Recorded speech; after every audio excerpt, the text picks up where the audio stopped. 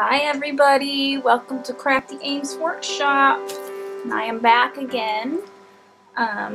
It's been a while, but you know, stuff's going on. Gotta do what I gotta do.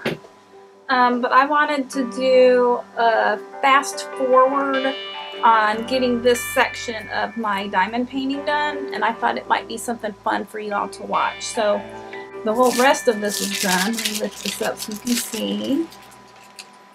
And so I've just got pretty much this section right here to do. So that's what we're going to do a fast forward on. So I don't know how long it'll take me, hopefully not too long, but we'll see. So I hope you enjoy, and if you haven't subscribed already, please subscribe to me. Give me a thumbs up if you like this video and like to see more. And just to let you know, this is from Diamond Art Club. This one is called the Four Seasons Tree. It's a 20 by 30. As you can see, it's not too bad. It's not too big. It's a little bit bigger than a 8 by 11. Definitely, I'd say an 8 by 11 is probably more like that. Oh, and I did want to say this too. I am addicted to this. So I did end up buying several more of these diamond paintings, only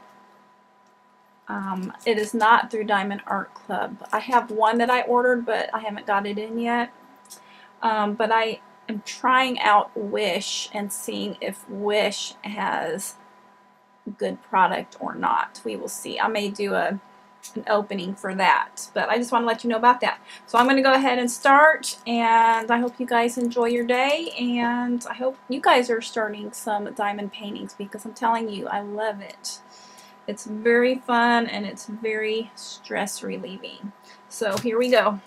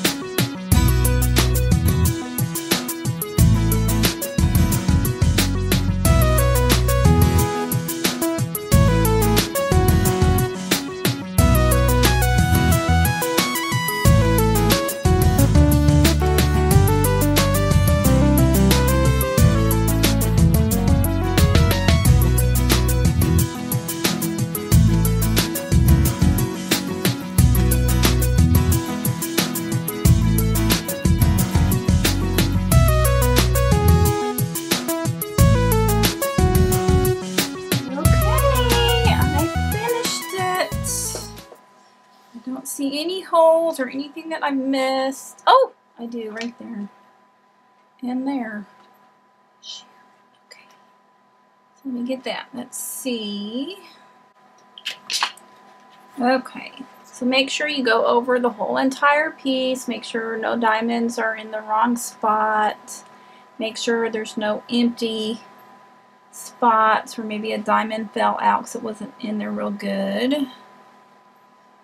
And I think we're good.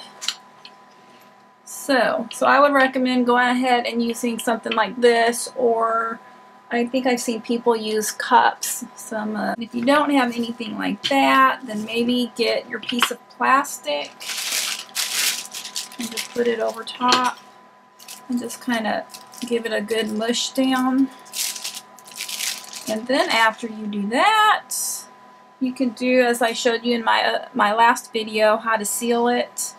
Because I recommend sealing. I just don't see how these things are going to last forever. So I would definitely put some sort of sealer on it. And honestly, after thinking about it, I only put one layer on the last one I did. I would probably go back and do a second layer just to be on the safe side.